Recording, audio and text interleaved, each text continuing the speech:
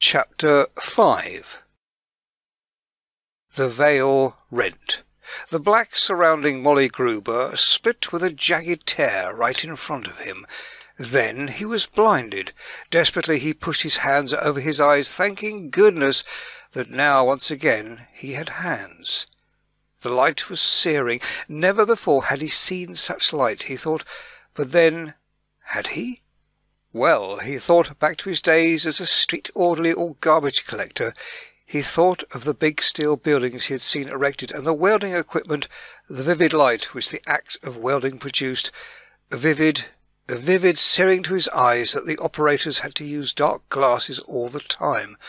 Molly Gruber pressed his eyelids shut, pressed his hands over the eyes, and still he imagined he could see that light beating in through. Then he got control of himself somewhat, and very carefully and very slightly uncovered his eyes. It was bright, there was no doubt about that. The light beat in through closed eyelids. Oh yes, it was bright all right. So he half opened his eyes, making them mere slits, and he peered out. My, what a wonderful scene he saw! The black had rolled away, disappeared, vanished forever, he hoped, and he was standing near trees. As he looked down he saw vivid, lush green grass. He had never seen grass like that before. Then on the grass he saw little white things with yellow centres. He racked his brain. Whatever could it be? It came back to him. Of course, daisies! Little daisies in the fields. He had never seen them in reality before, but only in pictures, and at some time or other on a TV programme which he had watched through a shop window. But there were more things to see than daisies. He raised his eyes and looked sideways. There were two people there, one each side, and they were smiling down at him, smiling down because Molly Gruber was quite a small man, one of those insignificant little weasel people, shrunken, shrivelled, with gnarled hands and weather-beaten features. So he looked up at these two people. He had never seen them before, but they were smiling at him in a very kind manner indeed. "Well, Molly Gruber," said one, "and what do you think of it here?" Molly Gruber stood mute. How did he know how he felt? How did he know what he thought of the place? He had hardly seen it yet. He looked at his feet, and he was happy to see that he had feet. Then he let his eyes travel up to his body. On that instant he jumped about a foot in the air, and he blushed from the roots of his hair to the nails on his toes. "Jumping but jeepers," he said to himself, "and here's me standing in front of these people with nary a stitch on me to cover my nakedness." Quickly his hands went down to the immemorial gesture of people caught with their pants off. The two men beside him roared with laughter. One said, Molly Gruber, what is wrong with you, lad? You weren't born with clothes on, were you? If you were then you are about the only person who has ever been. If you want some clothes, think them up." Molly Gruber was in quite a panic. For a moment he could not think what clothes were like. He was in such a state of confusion. Then he thought of what was called a union suit or boiler suit, a thing which was a combination garment, a suit which went from the ankles up the neck with sleeves to it, and you put it on through an opening in the front. No sooner had he thought about it than he found he was clad in a union suit. He looked down and shuddered anew. It was a bright red union suit, the colour of a perfect blush. The two men laughed again, and a woman walking on a path nearby turned towards them and smiled. As she walked towards them she called out, "What is this, Boris? Anyone still afraid of his own skin?" The one called Boris laughed and replied, "Yes, Maisie, we get them every day, don't we?"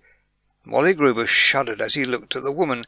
He thought, "Well, she's been a right one for sure. I hope I'm safe in this. I don't know any more about women." They all laughed uproariously. Poor Molly Gruber did not realize that on this particular plane of existence every one was telepathic. "Look about you, Molly Gruber," said the woman. "Then we'll take you off and give you a briefing on where you are and all the rest of it. You've been a sore trial to us.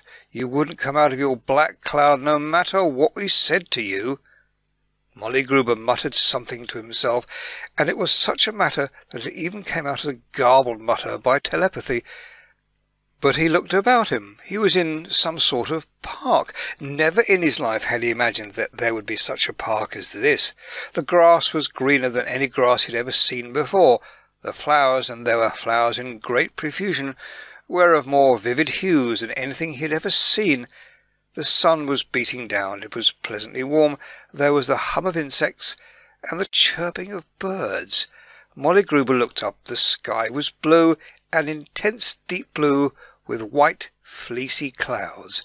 Then Molly Gruber almost fell with astonishment. He felt his legs grow weak.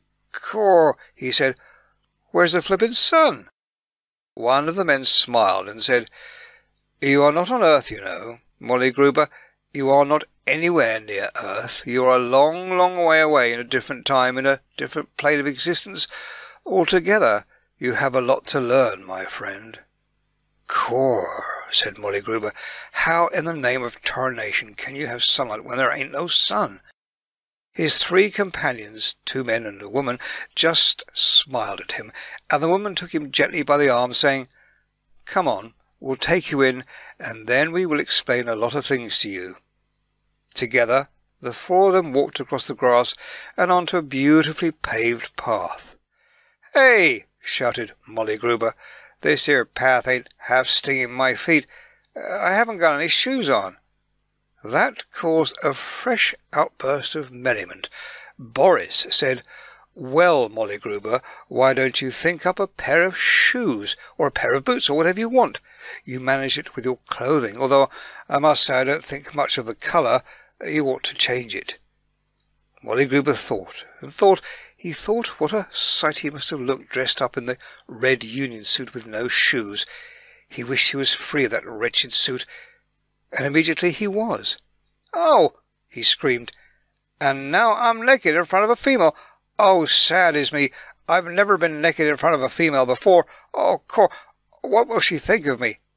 The woman absolutely shouted with laughter, and several people on the path turned to watch with amusement what was going on. The woman said, "Well, well, well, it's quite all right, Molly Gruber. You haven't much to show after all, have you? But anyway, just think of yourself dressed up in your Sunday best with a nice pair of shoes, beautifully polished, and if you think about it, you'll be dressed in those things." He did, and he was. Molly Gruber walked along very gingerly. Every time he looked at the woman he blushed anew. He was getting uncomfortably hot under the collar, because poor old Molly Gruber on Earth had been one of those unfortunate people who like to watch and not to do, and that is even worse when you cannot go anywhere to watch and you cannot have anyone with whom to do it. Molly Gruber's knowledge of the opposite sex, incredible though it seems in this modern age, was confined to what he saw in magazines on the magazine racks of stores and the somewhat lurid pictures which were put out at the front of the local cinemas to titillate the appetites of prospective customers. He thought again about his past, thought again how little he knew of women. He called to mind how he had thought that women were just about solid from the neck down, all the way to their knees. He had never considered how they walked under such conditions, but then he had seen some girls bathing in the river, and he saw that they had legs, arms, etc., just as he had. He was roused from his thoughts by screams of laughter, and he found he had collected quite a crowd. People had got his thoughts because thought and speech were much the same in this world. He looked about him, blushed anew, and he really took to his heels. The 2 men and the woman ran after him, absolutely gasping, trying to keep up with him, and falling back every so often because they laughed so much. Molly Gruber ran on and on until at last his energy was spent, and he sank down with a thud on the park bench. A pursuer caught up with him, and they were absolutely weeping with merriment. Molly Gruber, you better keep from thinking until we get you inside." They indicated a beautiful building just off to the right. "Just keep your mind on keeping your clothes on until we get in that building. We will explain everything to you." They rose to their feet, and the 2 men moved, one each side of Molly Gruber, and each grasped him by an arm. Together they marched on and turned off the path to the right, and entered a very elegant marble entranceway. Inside it was cool, and there was a pleasantly subdued light which seemed to be radiating from the walls. There was a reception desk, much the same as Molly Gruber had seen when peering through hotel doors. A man there smiled pleasantly and said, "New one?" Maisie nodded her head and said, "Yes, a very green one too." Molly Gruber looked down at himself in horror, thinking for a moment that he had gone from red to green, and then he was brought back to his senses by renewed laughter. They moved on across the hall and down a corridor. There were a number of people about there. Molly Gruber kept on blushing. Some of the men and women were clad in clothes of various types. Some wore quite outlandish clothes, others wore nothing at all, and did not seem to be perturbed in the slightest. By the time they got Molly Gruber into a very comfortable furnished room, he was sweating profusely. He was sweating as much as if he had come just out of a swimming pool, not that he had ever been in one. He sank into a chair with a sigh of relief and started dabbing at his face with a handkerchief which he had found in his pocket. "Phew, phew," quoth he. "Let me get out of this place. Let me get back to earth. I can't stick a place like this." Maisie laughed down at him and said, "But you have to stay here, Molly Gruber. Remember, you are an atheist. You do not believe in a God. You do not believe in a religion. You do not believe in life after death. Well, you are still here, so there must be some life after death, mustn't there?" There were very large windows in the room to which they had taken Molly Gruber. His eyes kept straying to the windows, looking in fascination to the scene outside. The beautiful, beautiful parkland, and a lake in the centre with a pleasant river flowing into the lake. He saw men and women and a few children. Everyone seemed to be walking about purposefully, as if they knew where they were going, as if they knew what they were going to do. He looked in utter fascination as a man suddenly swerved off a path and sat down on a park bench and took a packet of sandwiches out of his pocket. Quickly he tore off the wrappings and carefully deposited the waste paper in a bin placed near the park bench. Then he set to demolish the sandwiches. As he watched, Molly Gruber felt faint. He heard horrid rumblings coming from his abdomen. He looked up at Maisie and said, "By golly, I feel hungry. When do we eat round here?" He felt about in his pocket, wondering if he had any money on him. He could have done with a hamburger or something like that. The woman looked down at him with sympathetic understanding and said, "You can have whatever food you like, Molly Gruber, whatever you desire to drink also.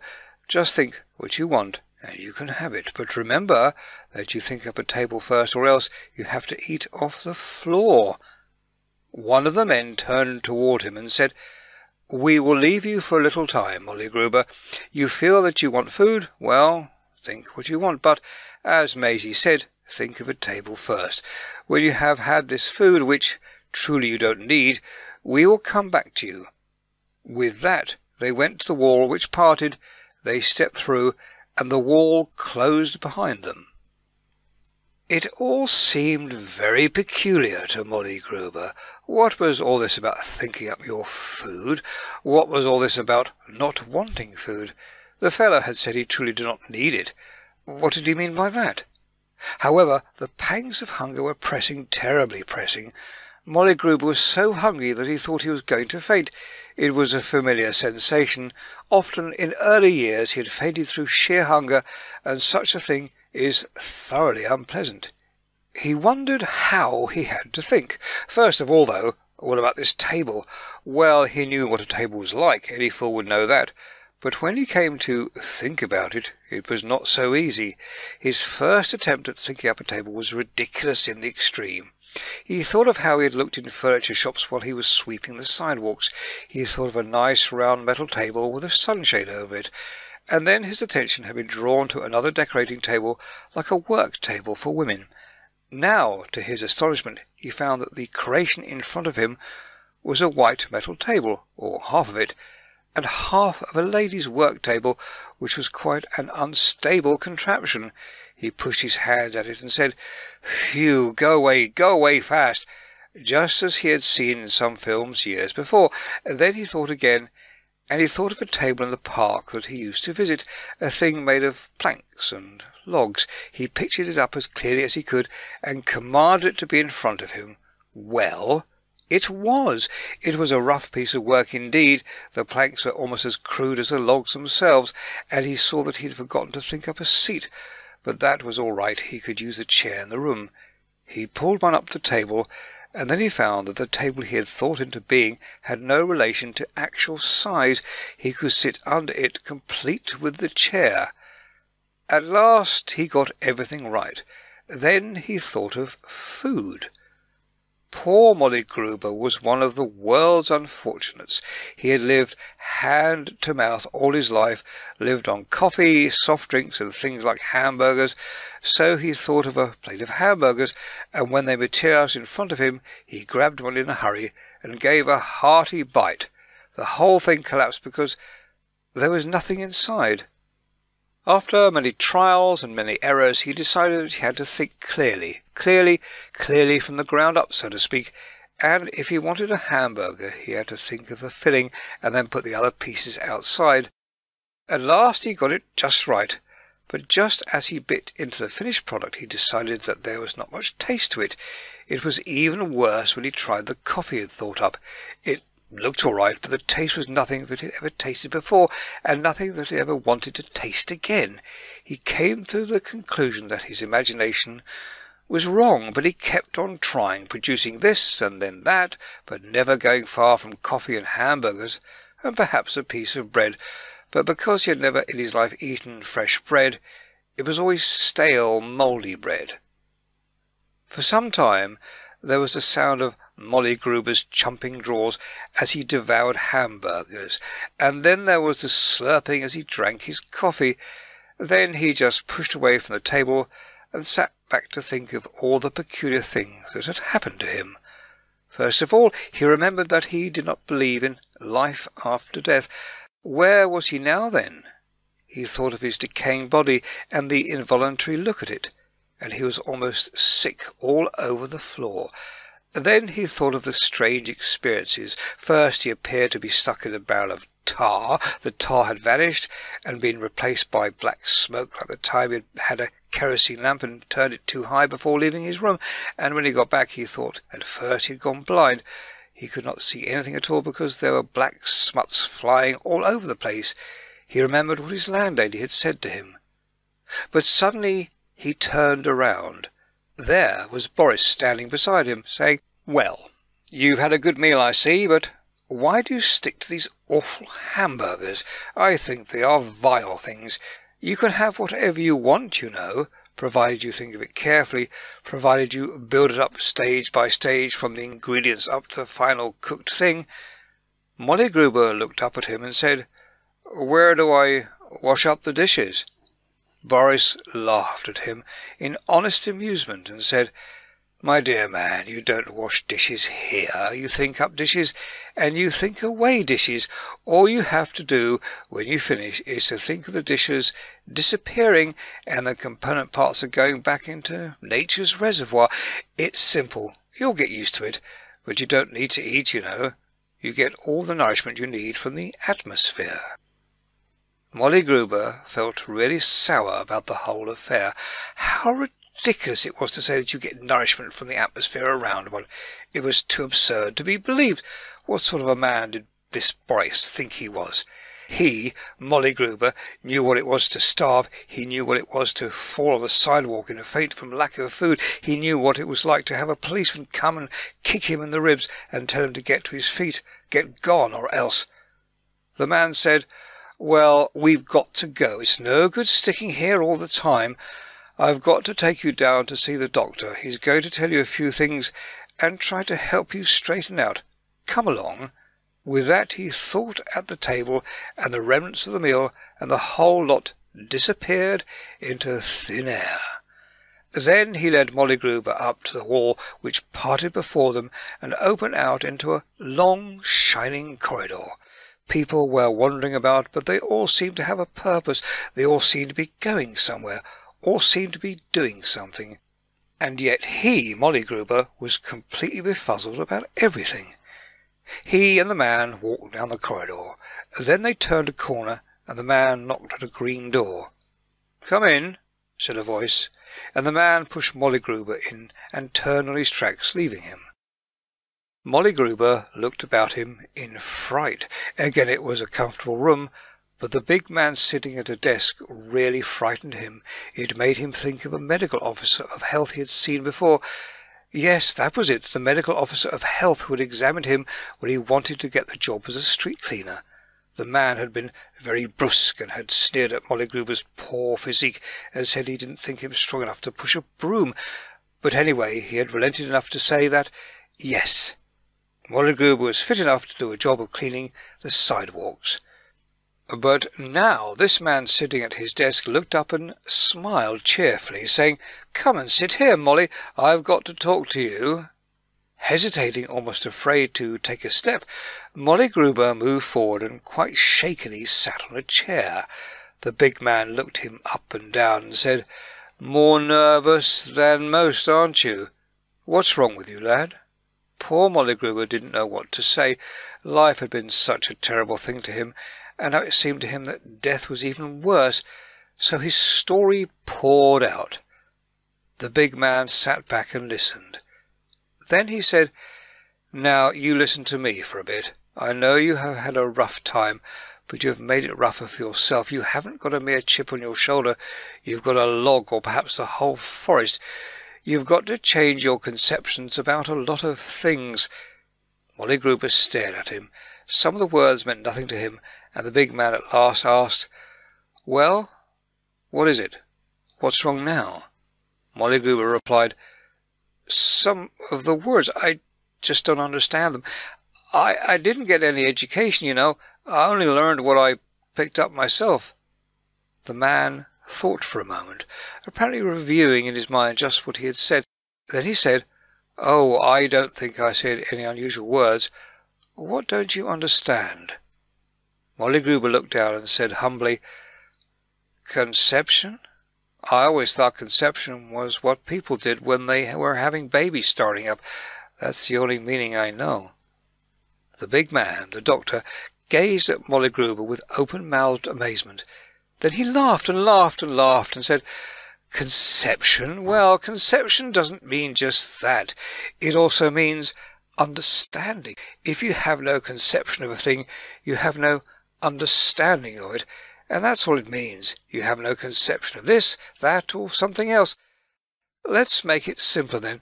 Let's say you don't know a darn thing about it. But you've got to." All this was a great puzzle to Molly Gruber. His mind was still on conception, and if the man had meant understanding or misunderstanding or not understanding, then why in the name of old scrubbing brushes couldn't he say so? But then he realized the man was talking, so he sat back and listened. "You do not believe in death, or rather you do not believe in life after death. You left your body and you floated around. You didn't seem to get it into your thick head that you had left a decaying body and you were still alive. You were concentrating on nothingness all the time. So if you can't imagine anywhere, you can't go there, can you? If you make yourself so darn sure that there is nothing, then for you there is nothing. You only get what you expect. You only get what you believe, what you can realize, what you can understand. So we try to shock you, and that is why we pushed you back to the funeral home to let you see a few stiffs being parked and polished and done up for show. We tried to let you see that you were just a poor stiff and nobody to care a donkey's hoot about you. That's why you got buried in a coat of sawdust.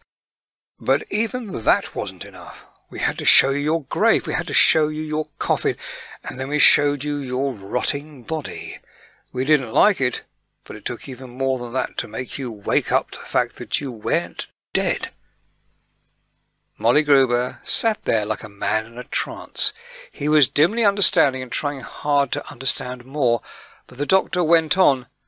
"Matter cannot be destroyed. It can only change its form, and inside a human body there is a living, immortal soul, a soul that lasts for ever and ever and ever. It takes more than one's body because it's got to get all manner of experiences.